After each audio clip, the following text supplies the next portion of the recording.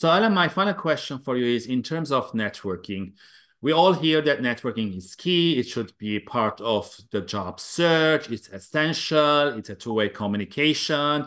Job seekers need to do that before applying for a job and not just when they're looking for a job, they might be desperate. So, what's your take in terms of networking? How they should do it? Is there a right way, wrong way? Let's explore that part. First off, networking is how you get jobs. 40% of jobs come through the referral channel. I Yeah. actually think that number is higher now, but that's the latest stat 70%, I I have. heard it's 70. Yeah, in my case, 24 out of my 29 jobs came Mm. because someone put in a kind word on my behalf. Okay. So especially if you want to get a job at a competitive company, you need to earn a referral, and all referrals are not created equally. So you need to build these relationships. You need to understand how to get into that company. You need to have someone on the inside who, Yeah. at the very least, is referring you, optimally advocating for you, to have a recruiter or a hiring manager to look, actually a hiring manager to look at your LinkedIn Mm. profile or your resume. So let's give more details. Let's say I want to work at Amazon, all right? And I am trying to find there. So I found someone, a recruiter, or someone in a job title that I want to work, right? And I send them a connection request. I check their profile, their activities, find something interesting, and reach out to them.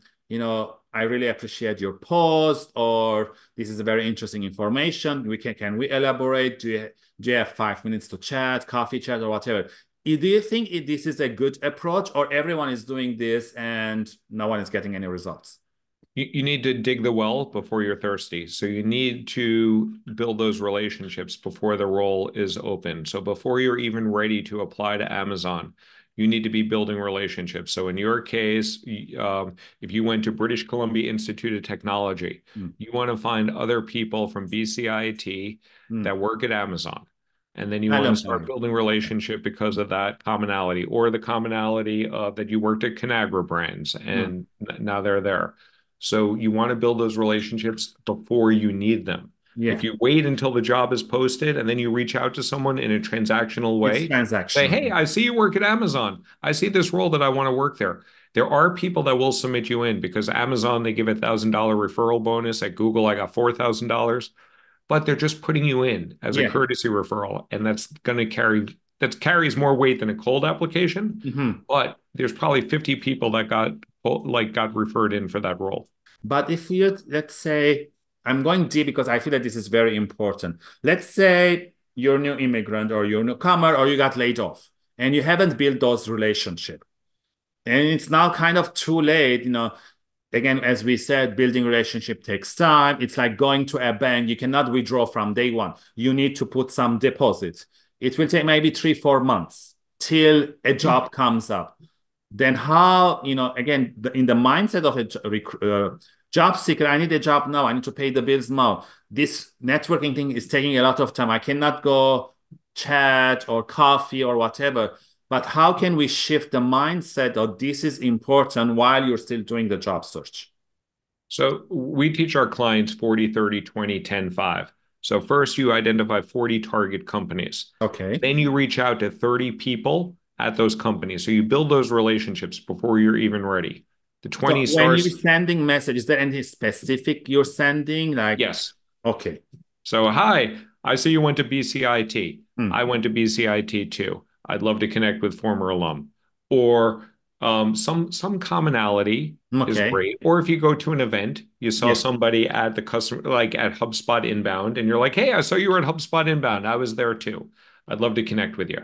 So Okay. something on the commonality side. Like a People like, friendly way, not yeah, stressing out, friendly way. Okay. exactly. And you send out a lot of those because not everybody is going to reply to you. For And sure. that's actually a good thing that not everybody replies to you, because the people that don't reply to you are likely not going to be all that helpful anyway. So they're Correct. actually saving you some time. Correct. Okay. And then what's next? What's next is then you ask them nicely, say, hey, I see that you work at Amazon. It's a company that I'm excited about. I'd love to learn how you got in there. Would you be open to sharing some advice sometime in the coming weeks? Okay. And let them respond. Yeah. And maybe like 20, 30% will say, sure, I'll talk to you. And some people will say no, and some people will say, oh, just email me your question or just tell me what Mhm. job you want me to refer you to. Those Okay. people are just blowing you off. But the Yeah. people that are willing to have that conversation with you Hmm. are more likely to be the ones that are not just going to refer you in, but ultimately advocate for you. Yes. And but don't expect that. You still have to earn that through having an effective The trust. conversation Yes. where you talk less than you listen and you are seeking advice and you are in a conversation that is intended to be mutually beneficial. Mm. Not only can they help you, there might be some ways that you can help them as well. Yeah. And one final thing, what's your take in terms of reaching to recruiters or hiring manager? Let's say, hi, Alan, I saw that you are hiring. I feel that I'm a good candidate. This is my resume, or this is what I can bring to the table, or I have accomplished this in previous roles. I can do the same to you. What do you think about that? If they publish something on LinkedIn saying I'm hiring, then they're giving you like the open access to reach out to them. And then you reach out to them in a humble and respectful way. Don't send them a resume if they don't ask for it. They'll be able to see your LinkedIn profile. Yes. If someone is not publicly saying that they're looking for that role, Mhm. I would not reach out to them. What I would instead do is build the advocacy at the company and have someone on the inside find out who the hiring manager is, because you can always look that up, especially at large companies. You can find out Yes. who the hiring manager is internally and have them reach out to the hiring manager on your behalf. Mm. Yeah, those are great tips. And one last thing, especially so for immigrants and new students, they are new to the country. Maybe their experience where they are, it's not that much relevant, or, maybe they might have an English barrier or cultural differences, how they can gap that bridge. Um, Play to your strengths. So if you are from a foreign country, from like an international country, there might be opportunities to work on that area of business. So I've known people from Portugal that have been good at serving the LATAM market because Brazil is the largest part of the Yes. LATAM market, and they were very effective there. Secondarily, while you may want to get a job in the States and you can make that your plan A, you have to be realistic that some roles will not sponsor you for those roles. So there's going to be even harder for you as an immigrant to get these roles. So you also need to have a plan B. So Yeah. you look plan A to get in the States, you look plan B for countries where you are authorized to work at, and Yeah. ideally at a multinational. So if you're coming from India, if you got a job at Google India, yeah, it's only going to pay 25% or maybe 20% of what Google in the States pays. But you will get paid well for India. And if you kick ass in that job, I've seen this happen time and time again. Google will relocate you. I've Yeah. seen people go from India to Singapore, from Singapore to the States, from Dublin to Seattle, from Moscow to Sydney, Mm. from Italy to the States. So the stuff happens all the time. Yeah. But it's hard. It's hard to get in, and I'm not a big fan of some of our immigration rules, but Yeah. it's the game that we have to play by. Yeah, I totally agree with you. When I came 12 years ago from Lebanon to Canada, I was struggling and I had to have a survival job, but I was still having a plan B. I Yeah. was still networking, going to events. I went back to school and keep everything, but it was a hard part. Again, it all depends on where you are, your credentials and everything.